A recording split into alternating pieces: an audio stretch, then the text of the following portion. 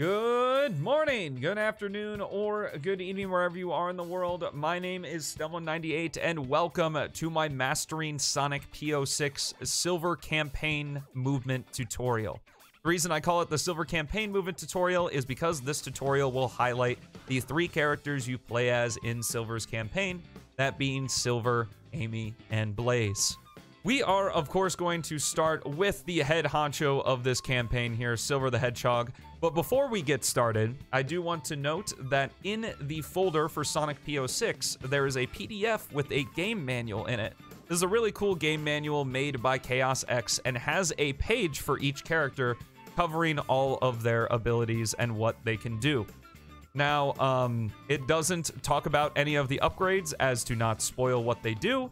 So as such, I am going to begin by talking about each character without any upgrades, which of course only affects Sonic, Shadow, and Silver. And then there will be a section for what all the upgrades do and, you know, how they affect the character's movement and that kind of stuff. So with all that out of the way, let's go ahead and get started with a nice gamepad in the bottom left so you can see my inputs as we talk through here. I am going to be going from top to bottom on the manual if you want to follow along with the abilities that each character can do. So starting with Silver here, we are going to begin by saying that yes, his movement speed has been dramatically increased from his Retail 06 incarnation, Retail 06 being the original game, with a cool new effect and animation that Chaos added, showing that he's kind of using his Psychokienesis to move forward. Now, in the bottom right here, you can see is the action gauge. The action gauge is basically the limiter on every character's special abilities, because if they could just use certain abilities infinitely, it would be quite overpowered and you would basically just fly through every single stage. For Silver, the action gauge is mainly tied to all of his Psychokienesis abilities, with the first one being his Levitate. So if we jump in the air and press A once again while we are in the air, we will use up our meter to float in the air for a couple of seconds. You can either stand still, or you can move the control stick in order to influence the direction in which Silver levitates toward. So we can just fly here, and there we go, we can levitate. You don't have to use the entire meter.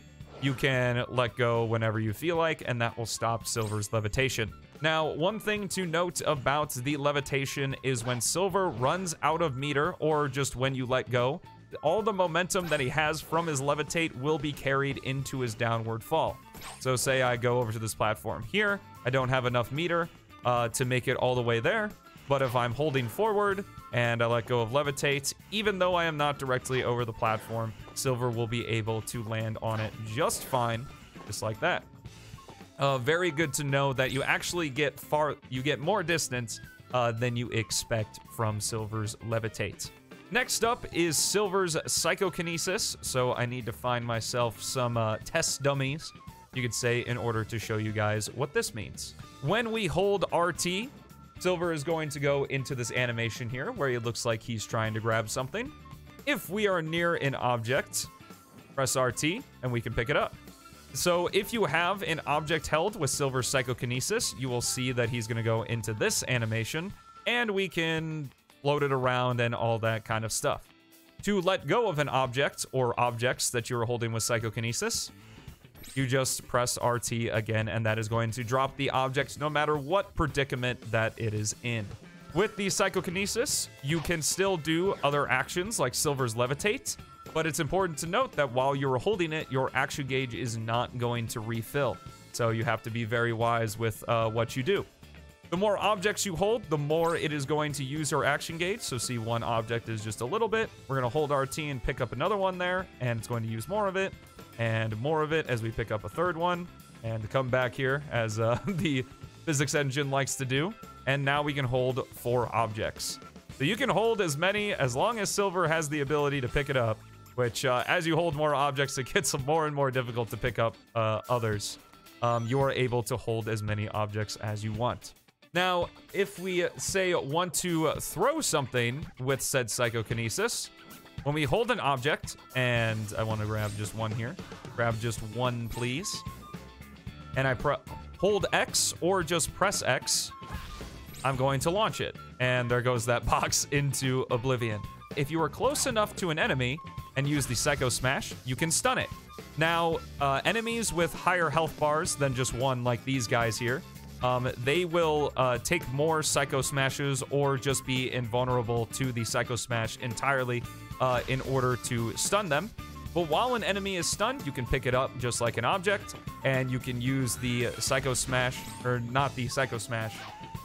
Actually, yes, the Psycho Smash. I don't know what I'm talking about. You can use the Psycho Smash again to throw them and destroy them, or if you press RT, which is just to let go, it will automatically destroy any enemy you're holding, which can be very useful since the hold smash does stop Silver in his tracks. Additionally, you can use the Psycho Smash in the air, just like this, and it will also stun enemies that you can pick up, and also if you're holding an object, you can throw it in the air as well, just like that. Another thing we can do is the hold smash. So the hold smash is an ability innate to Silver in the Project 06 Silver release. However, in Retail 06, you needed an upgrade in order to do it.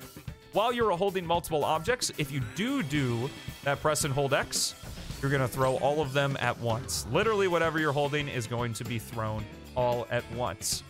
Another ability that's innate to Silver in Project 06 but was an upgrade in Retail 06 is the Grab All. So the Grab All, what it does is grabs every object around you if we just double tap RT as quickly as possible. Or the Psychokienesis All, whichever you want to call it. Silver cannot move while he is in this state, unfortunately. But what you can do is combine the Grab All with a hold smash and a pretty unique animation there where Silver will levitate like this, and then you can throw stuff just like that. Some pretty niche abilities, but they do have some use in the speedrun. The next ability we're going to be covering is the Teleport Dash. So the Teleport Dash, similarly to the Grab All, where you have to double tap RT really fast, is you double tap A really fast in the air, just like this. You are going to use a little more, or a little less, I should say, than half of Silver's action gauge. After that, it will automatically stop, and you can no longer do a teleport dash, and you have to jump and refresh another one. Now, obviously, this can conflict with the Levitate. The Levitate, you basically just want to have a delay before you press the A button, whereas with the teleport dash, you pretty much want to jump, let go, and then tap again as quickly as possible. Now, you can get more distance in certain situations, like if you were to, say, like levitate and then fall and then do a teleport dash.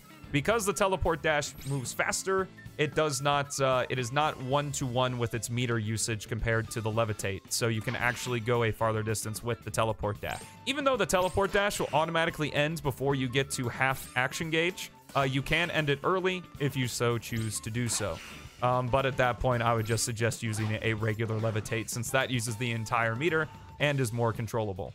However, with the teleport dash, you can influence Silver's direction left and right, but you will have a constant speed forward. Moving on here is probably going to be an ability you are going to use quite a bit, which is the Psycho Shock. While you are in the air, if you hold X, you can do the Psycho Shock just like this. What it does is it will stun enemies, and I believe also bounce objects away from you if you do it near an enemy. So just like this, we can go ahead and stun this enemy, and then of course when the enemy is stunned, we can pick it up with our Psychokienesis and treat it just as if it were an object, and just toss it and get rid of it just like that. Alrighty, with the Psycho Shock, a good thing to note is that enemies that have multiple health bars and cannot be taken down in one hit, or actually it looks like you can take enemies down in one hit with the Psycho Smash. Well, that's fun. So pretty much pick your poison here. The Psycho Smash is a little bit more risky, but it is a faster animation. You just have to get closer to your opponent. With the Psycho Shock, you can be at a nice range away to stun your enemy, and then you can pick it up and get rid of it just like that. One of the best ways to get rid of enemies is to do a Psycho Shock in the middle of them, pick them up, and then quickly use RT to set them down. All right, the next thing we are going to talk about, if we find another box here, is uplifting objects. If Silver is standing on an object, such as this wooden crate here, we can go ahead and hold RT, and that's going to lift it. While we are lifting it, it's going to use the action gauge, and we can manipulate it in the air with the control stick, just like this. There is a height in which it caps, though. You can't just, you know, hold this infinitely. Like, if you have infinite meter, you can't just infinitely gain height. A bit of a hidden ability that's not on the game manual is the Psycho Smash, where if you press X while you're uplifting an object, you are going to chuck that object forward, which is pretty neat. So we can just grab this guy here. I'll grab him out of the water. And we can do the uplift object. And then the direction in which Silver is facing matters, because that's the direction that he's going to launch it for the uplift smash. Another thing with uplifting an object is that if you jump right as you release an object, you will actually gain additional height with your jump here. Now, obviously, you can see if I'm just standing on this box, if I uplift it and then drop it and then jump, we won't be able to get up there. But if I uplift it and jump really quickly, we are going to get an extra bit of height, and that's going to get us all the way to the top of this platform that a normal jump off of the top of the box would not, which is super duper useful. Also, with the uplift smash, what you can do is you can go immediately into a teleport dash from an uplift smash. Some pretty cool tech there. It's honestly pretty interesting. Just a bit of spoilers here. We haven't really found a use for it in the speedrun just yet. But hopefully we will, because it's some really cool tech where you can do an uplift smash immediately into a teleport dash. It just uses way too much meter. Versus just maybe uplifting an object and going into a hover, because you cannot do, well, actually you can, similarly, I almost said something wrong there. Similarly, you can go into a teleport dash off of an uplift object as well. You don't have to do the uplift smash on that. So the final ability we are going to be talking about with Silver that is new to Sonic Project 06 is the Psychic Shot. Press the B button, it's going to use 1/5 of your action gauge and send out a Psychic Blast straight away from Silver. It's got a pretty long range too, which is really cool. What this does is it's basically a long range way to stun enemies. Now, when an enemy is stunned, the Psychic Shot actually does 1 point of damage to them. So for these one-hit enemies, we can just do 2 Psychic Shots and it'll destroy them. As you can see, it also has a bit of a homing property. It's not too drastic, or else it'd be kind of overpowered, but it's good enough just to be able to take out enemies from a long distance. So one of the cool things you can do is just do a Psychic Shot, and then once the enemy's stunned, you can run up, let go, and destroy them. It tends to stun pretty much any enemy in one hit, so all these various different types of gunners here, we can just stun them all in one hit regardless of their health bar, which is really nice. Another thing about Silver's Psychokienesis abilities is generally the ones that stop you on the ground, like the Psychic Smash or the Psycho Smash. It will not stop you if you are in mid-air. Similarly with the Psychic Shot, it stops you on the ground, but if you use it in the air, it does have a little bit of drag, but not too terribly much drag, which is really nice. So that is all of Silver's main abilities. Including the Uplift Smash as well, which is not listed in the game manual, but I would consider a basic ability for Silver. Moving on to his upgrades. All right, upgrade time. In Sonic Project 06, Silver has 3 unique upgrades to him: the Lotus of Resilience, the Flame of Control, and the Sigil of Awakening. If you don't feel like downloading the speedrun save file, or you want to find the upgrades for yourself and need some help, I will link in a card in the top right to my Silver upgrade locations guide. It also has my live reactions to finding them for the first time, so if you're interested in that, I definitely recommend checking that video out. We are going to begin with the Lotus of Resilience. What it does is it enables Silver to do the spin jump, which is very cool.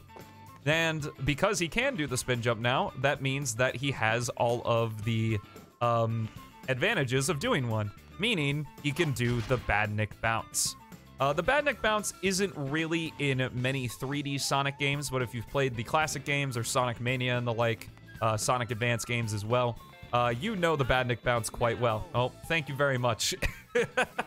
So now actually with some rings this time and staying a nice safe distance away from these enemies here, the Badnik Bounce in Project 06 works somewhat like and also somewhat unlike the classic games. So you can just jump on top of an enemy and you will gain a bunch of height depending on how long you hold A for. If I were to just let go, I would get a small hop there. My goodness, this guy is out for blood. But if I were to hold A, I could go ahead and get a big hop just like that. An interesting thing is you can hover out of a spin jump. You cannot, however, though, no matter how quickly you try to do it, you cannot teleport dash out of a badnik bounce because jumping into the enemy is considered your first jump. An interesting property here is on these bigger enemies, you can actually get multiple badnik bounces. If you start your jump low, you can hear that I hit the enemy multiple times with the badnik bounce. Just like that, and that is actually going to get us an even higher jump, which is pretty freaking crazy, but also pretty freaking cool. Additionally, when it comes to single target enemies, what's really important is where you bounce off the top of them. I know I talked about how you can bounce on top of the just on top of the enemy, or you can bounce into the enemy. But with the badnik bounce, if you bounce on top of an enemy, as I have a lot of trouble with these egg walkers here, these super walkers or whatever they're called. If you bounce on top of the enemy, that is what's going to give you maximum height. And that is very, very important for single target enemies that we will see in some of Silver stages. The badnik bounce is actually the most important in his campaign, which is kind of interesting. But the multi-bounce, if you bounce into the enemy multiple times, is going to be the one that gives you the most height. But in terms of just a single bounce, just jumping on top of the enemy is the best that you can do. Additionally, the Lotus of Resilience increases your teleport dash to go as far as the meter allows. Just like this. So if you're actually collecting chaos drives while you are flying, your teleport dash is going to continue, which is really cool. Or if you have infinite meter, like with a cheat or something, you will also be able to fly infinitely as well, which is really, really neat. The next upgrade ability on our list is going to be the Flame of Control. What the Flame of Control does is it allows Silver to use his Psychic Knife ability from Sonic Generations. All we do is we hold B to charge it up, and then release B to fire off a Psychic Knife. This has a pretty good range and can damage enemies, of course. It tends to do 1 to 2 damage per hit. It just depends on, you know, the enemy's model and how it looks. But as we bop these guys, who were giving me a lot of trouble earlier, we actually do 2 damage to them with the Psychic Knife. One thing to note is that unlike the Psychic Shot, the Psychic Knife will not activate switches. This may be changed in a future update to the Silver release, but as of right now on release 1, it does not activate switches, which kind of stinks, but it's also, you know, kind of a cool distinction between the abilities. Another interesting thing you can do with the Psychic Knife is that if you hold it and release it, but tap B right after releasing it, you can get up to 3 Psychic Knives right in a row. And you can actually angle Silver on where to throw the Psychic Knife, each of the 3 Psychic Knives in each direction. Of course, you can only get 3 if you have full action gauge meter. You can do the same with the Psychic Shot, I guess, but you only have to press B for that, so that's not nearly as big a deal. But it's really cool that you can throw multiple Psychic Knives out. Moving on to Silver's final ability, the Sigil of Awakening. This one is probably the most complex ability in the entire game. And what you can see is down there, it adds the maturity meter, which is that little red bar underneath Silver, to the HUD.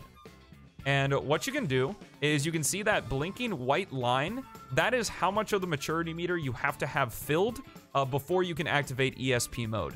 That takes 3 light cores or 3 chaos drives. Those are the things that fly into your character when you defeat enemies. The blue ones come from robots, and the yellow ones, which are the light cores. The blue ones are called chaos drives, and the yellow ones are called light cores, which come from Iblis and Mephiles monsters.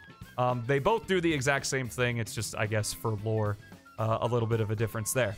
But if we hold up on the D-pad, we're going to see Silver glow just like this, and then press RT, and he's going to do this big explosion, which does destroy enemies in quite a large radius around Silver.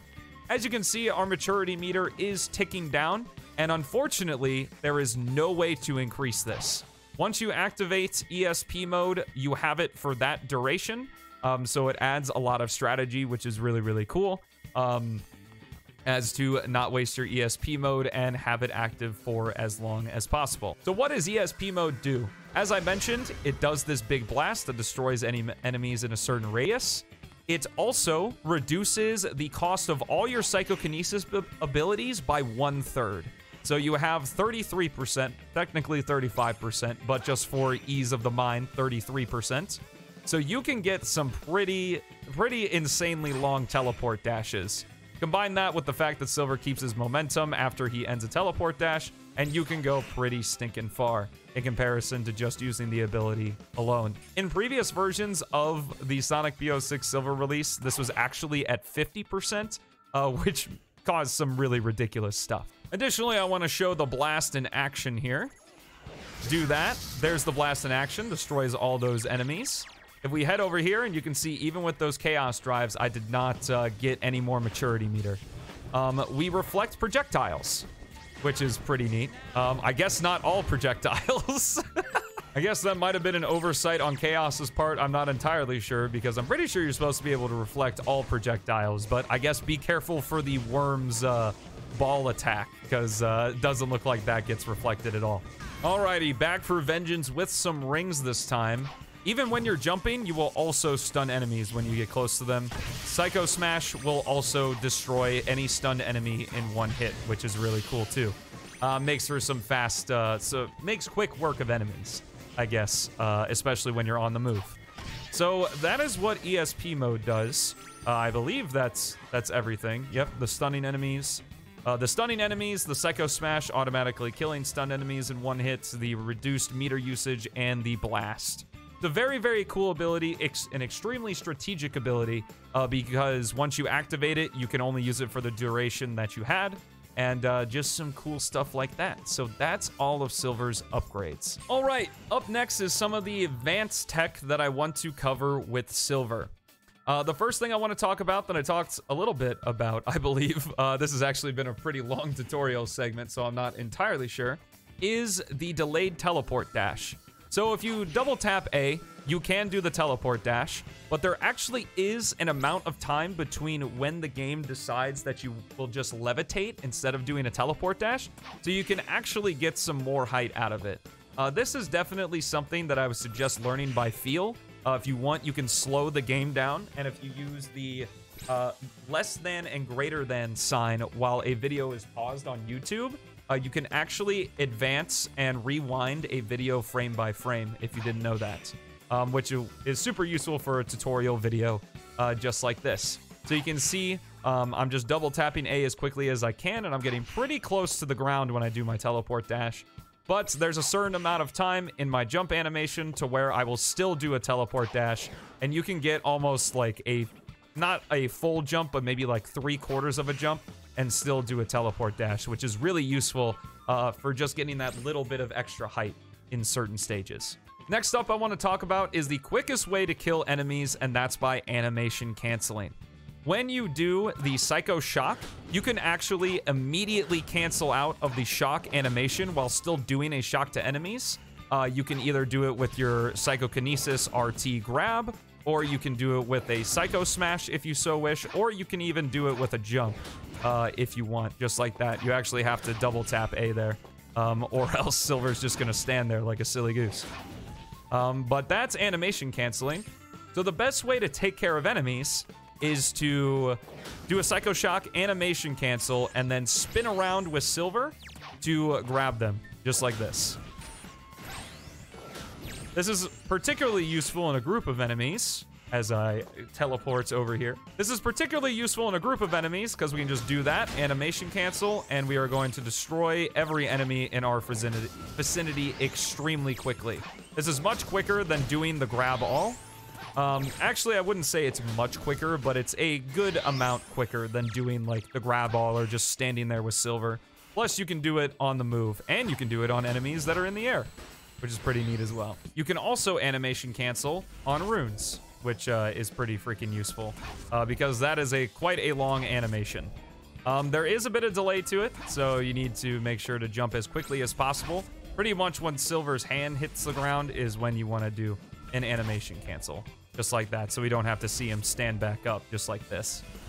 It is a bit of a time save, not too large, but there's actually some routes, if you do more advanced routes in Sonic Project 06, where animation canceling can be super important for making cycles like something like Flame Core. So that's everything I wanted to talk about with Silver. So next up, we're going to talk about BeatZ the cat. Next, we are going to be talking about BeatZ the cat, a fan favorite character among a lot of people who are Sonic fans. And I gotta say, I myself agree. While I prefer her incarnation in the Boost game, she is still really awesome here in Project 06. And in fact, probably the character closest to her retail incarnation, because her retail incarnation was honestly super duper good. So again, in the game manual, she has her own page dedicated to her, so you can check that out if you want, and we will just be going up and down the list, or up and down, we will just be going down the list in terms of abilities. So she can jump, has a spin jump, and the Badnik bounce, which she also had in Retail 06. Well, she didn't have the Badnik bounce, but she did do a spin jump. But her Fire Tornado move from Sonic Rush has been converted into her double jump, which is the Accelerator Tornado, which is some really, really cool stuff. Just like that, you get a double jump, a little bit of extra height, keep your momentum, all that good stuff. If we press the X button, we are going to do the Fire Claw. The Fire Claw attack is basically BeatZ's homing attack, just on a different button.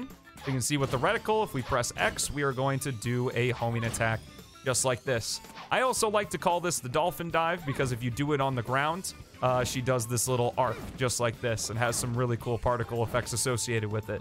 And it's also her fastest form of movement, which is pretty neat.